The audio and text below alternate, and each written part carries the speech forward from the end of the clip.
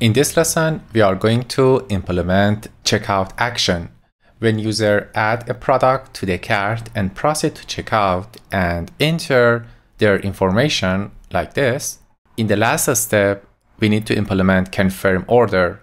We need to create an order in CommerceJS and redirect user to confirmation page.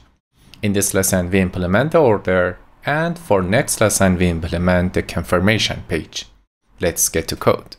Here is the plan to implement checkout action.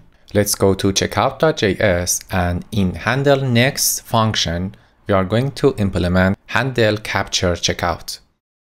Comment out this line. So when we are at the last step and click on confirm order, this function should run.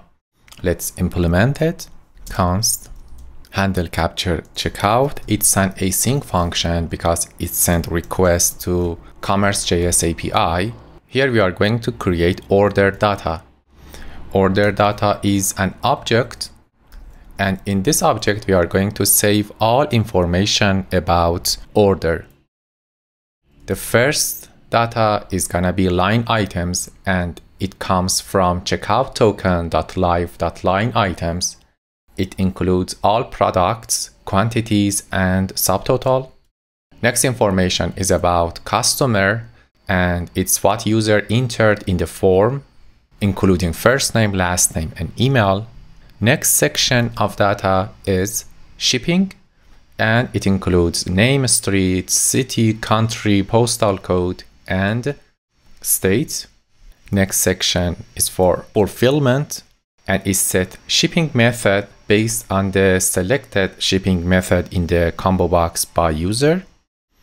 And the last part is about credit card information. Here we are going to set gateway to test gateway because we are trying the sandbox API. And the next object is card, and it includes all card information, including card number, expiry month and year, and CVV and billing postal code. After setting this data, we need to get an instance of commerce using getCommerce and create a try-catch part. In try part, we need to call commerce.checkout.capture like this and set the returning value to order object. For capture, we pass two parameters, the ID of checkout token and the order information. Checkout.capture create an order in CommerceJS and return the order information in order object. After this, we need to dispatch this action, order set, and set the payload to order. We need to implement order set action later.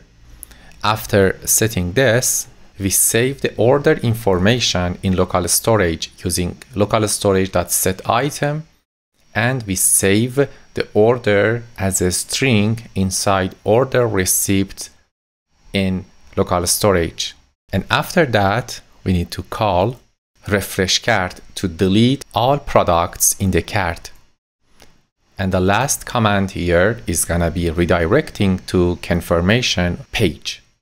We need to implement confirmation page in next lesson. What about error? First of all, we need to get errors like this. I just convert error.data.error.message to an array and save it inside error list and get errors as a error.data.error.errors. What I'm gonna do here is to concatenate all errors inside this variable with the error list. And at the end, I use set errors to show errors to user. Great. Let's implement refresh cart. Here is the definition of refresh cart function. It's an async to create an instance of CommerceJS and call cart.refresh.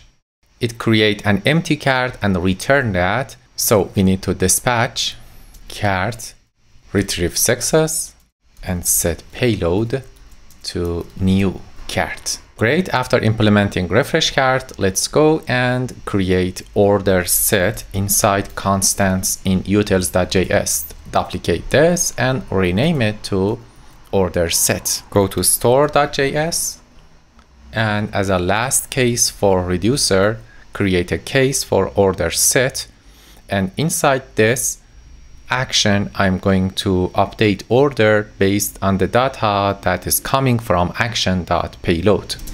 Import order set here, and as a default value for order, instead of setting to null, I'm going to check window. If window exists, it means that I'm in client, not in server.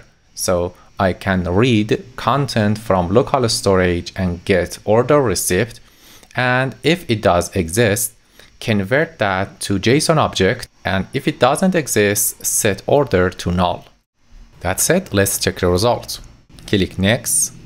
Let's keep country, state, and shipping options empty. Let's see what error do we get. Click on confirm order. The given data was invalid. It says we need to set shipping. We need to set shipping.country state and fulfillment.shipping method. Let's go back and back again. Select country, select state, and select shipping. Option next and confirm order.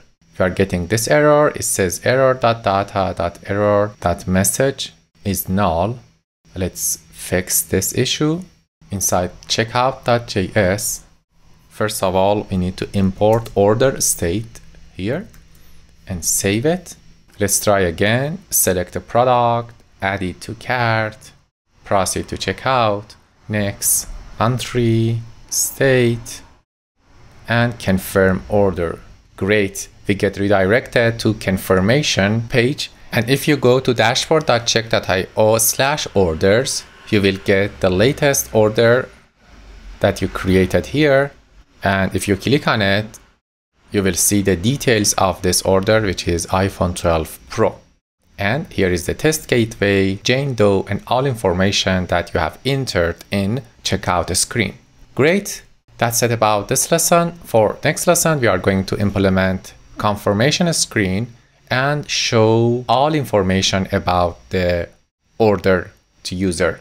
Until that lesson, bye-bye.